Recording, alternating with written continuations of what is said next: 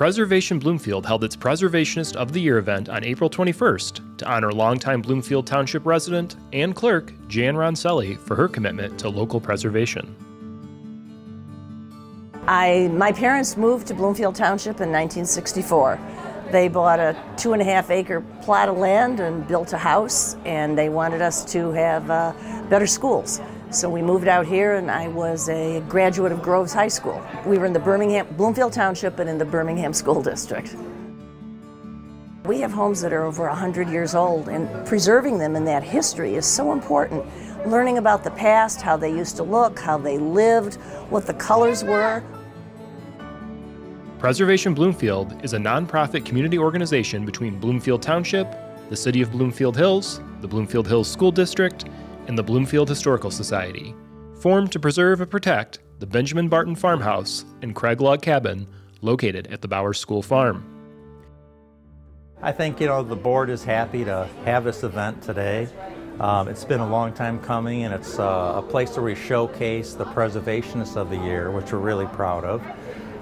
It's a chance for us to get together as a group and extend to the community, and also it's pretty good we can raise some money because this whole event is in honor, or it goes into our endowment fund, which is great for the sustainability of our group.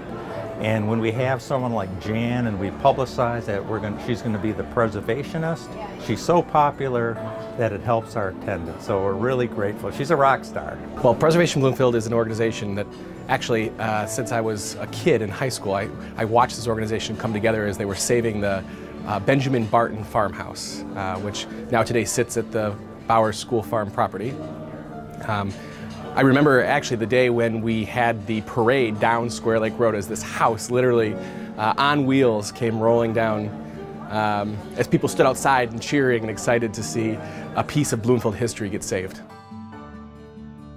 Well, it's really, one of the ways I put it is like a time machine.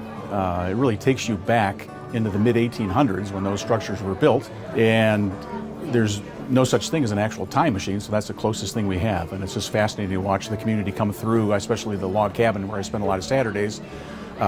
Kids coming through, families coming through, and they're just really intrigued by the history and the story of the 11 kids that lived there. Preservation is important. For one, it preserves community identity. Where do we come from, which also informs where we go. And in the case of the farm, having the Barton Farmhouse and the Craig Log Cabin there, it provides a tourism outlet. So people come and they visit, and it's a gathering place.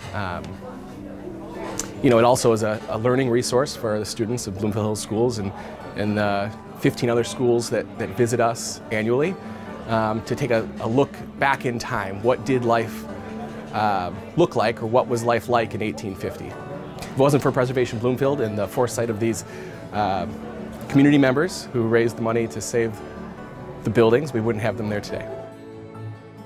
The work of the board is supported by the Friends of Preservation Bloomfield. Friends member Claudine Basher led the proceedings at the event.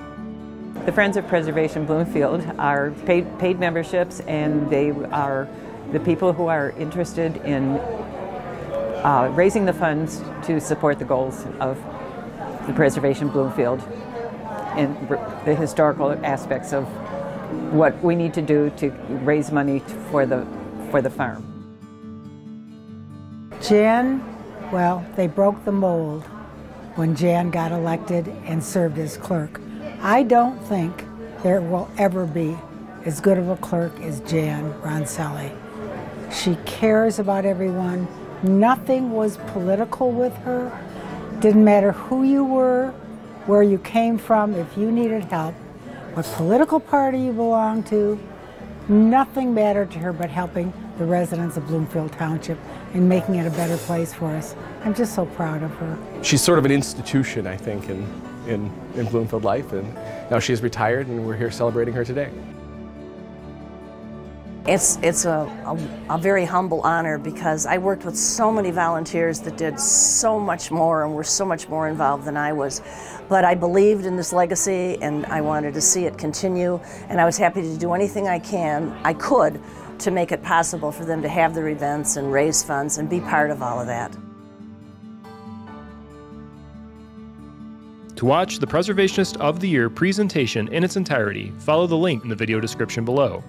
To learn more about Preservation Bloomfield, visit their website, preservationbloomfield.org, where you can subscribe to their newsletter.